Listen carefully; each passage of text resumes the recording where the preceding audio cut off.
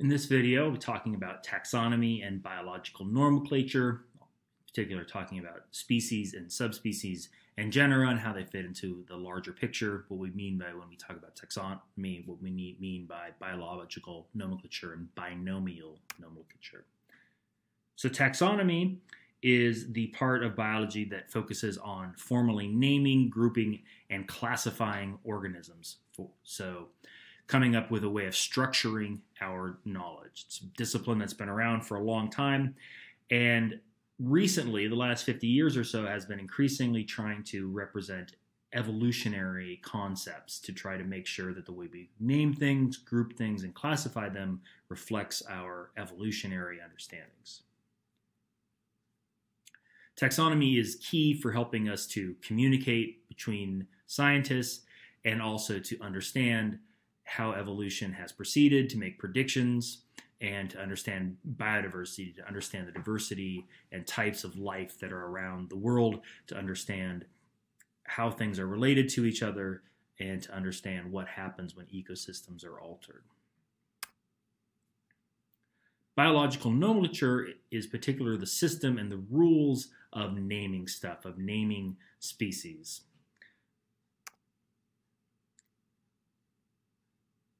So, for example, for humans, the rules are all species have two names, the genus and species. Humans are the genus Homo and the species Homo sapiens. The first part is the genus name, and the second part is the species name. It's called the specific epithet.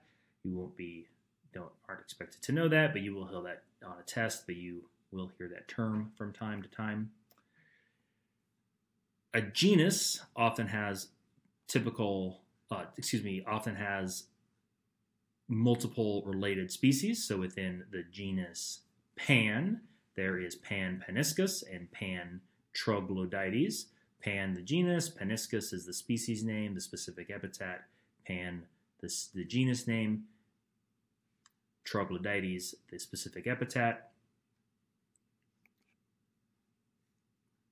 Genus and species are always italicized. Molecular biologists love to publish papers where they don't respect this rule, and it drives organismal biologists and ecologists up the wall. So please italicize your names. It's just part of communication in biology, so that as soon as people see something italicized, they know it's a species name. So the genus Pan is italicized.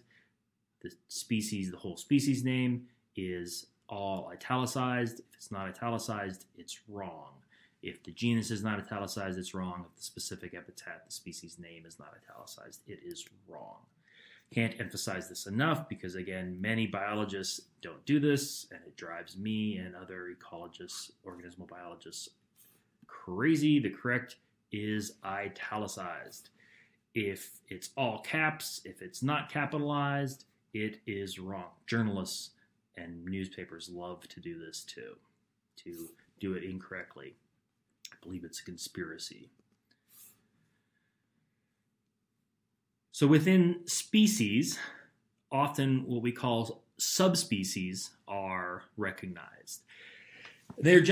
Subspecies are generally populations that are fairly distinct geographically, genetically, behaviorally, morphologically. They are somehow distinct, but they haven't diverged enough to be considered different species. In particular, they haven't developed large differences, or they haven't developed reproductive barriers. So we'll be discussing subspecies of chimpanzees here. You don't need to memorize these names, but there are several subspecies of chimpanzees that are currently recognized all throughout West Africa. Depending on how you count them up, there's 4 to 5 subspecies. There's Pan troglodytes varus in West Africa, Senegal, Guinea, on down through Sierra Leone and Côte d'Ivoire. In Eastern Africa, then there is this gap here, a large habitat gap between the different subspecies. Then in Central Africa, there is in Niger, Pan troglodytes ellioti. In Gabon, there is Pan troglodytes troglodytes. In Central Africa, there is Pan troglodytes Schweinfurthii. And then here in the middle are bonobos, which are a completely separate species, Pan-paniscus. So they are surrounded by chimpanzees. There's also a subspecies, there's thought in Cameroon, the Songa subspecies.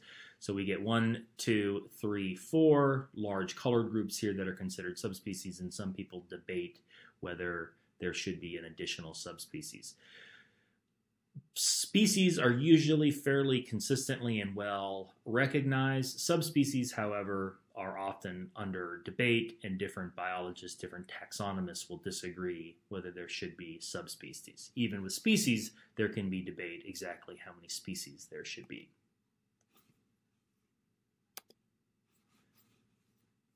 Again, bonobo is here in Central Africa. So subspecies, some people suggest here in Cameroon there should be a Songa subspecies that fits into this group here. It's even been suggested that Pan troglodytes varus should be its own separate species. There's this large gap here in the overall range of the genus, and this group has a number of unique traits.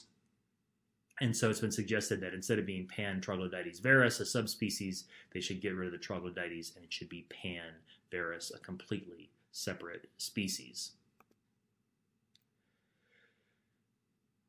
So taxonomy groups species, subspecies into increasingly higher nested groups of organizations. So for humans, there are currently no recognized subspecies. And again, you don't need to memorize this, but you need to understand the general trends. You don't need to recognize what the actual names are for humans or chimps or anything, but you need to understand the structure. So currently no recognized subspecies of humans. There is one species, Homo sapiens, the genus Homo. There is currently only one species in the genus Homo, and that's humans. But there used to be Neanderthals and other relatives, Homo erectus and whatnot. They are all extinct. All human genus and species and genera, species and subspecies, extinct, and then us, the living ones, are part of the family Hominidae, called hominids. It includes humans and the great apes. Don't need to know that Hominidae, but need to know that it goes from species, genus, on up to family. Above family, we have order. Humans, chimps, monkeys, lemurs are all in the order primates. Above order is class. We are all mammals. All primates, monkeys, cats, dogs, etc. are all furry and make milk. We are all in the class Mammalia. And then on up, we are all chordates. All chordates are animals. All animals are eukarya. We can see the idea of the nested hierarchy that we talked about before here. All Homidae are, whether they're humans or Pan or Pongo, they are all primates. All primates, whether they are apes or simians, monkeys, lemurs, they are all mammals. All mammals, whether they are humans, dogs, cats, or monkeys or lemurs, are all chordates, and so forth. Again, you don't need to know all of these names. You don't need to commit all of them to memory, but you do need to know subspecies, species, genus are the lower level. Above that is family, order, and class, so forth. Here's each of these groups. All these groups are created. Originally, they were developed due to morphological and behavioral and developmental characteristics, and then they've now been validated and revised using molecular data. So all mammals, that we're furry and we make milk, and then genetic data indicates that we have high similarity in terms of our genomes. Chordates all have a spine or some sort of protospine, a nerve cord, and a tail. All animals have certain developmental characteristics, and all eukaryotes have organelles, nuclei, and linear chromosomes. And again, genetic data allows us to further understand the relationships between all of these groups. Again, this is all a hierarchy. Here are some notes telling you what you need to know about each one of these groups, as I said before. You should know that family comes above genus, and then there's other things. You don't need to know exactly what they are, but above family, there are other things that we're organized into.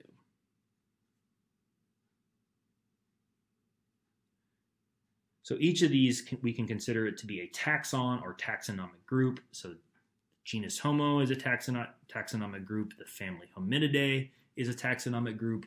The order Primates is a taxonomic group. If we wanted to, we could build phylogenetic trees with orders or classes or even phylums. We often show the 3 domains, so we can put any taxonomic group or taxon onto a tree.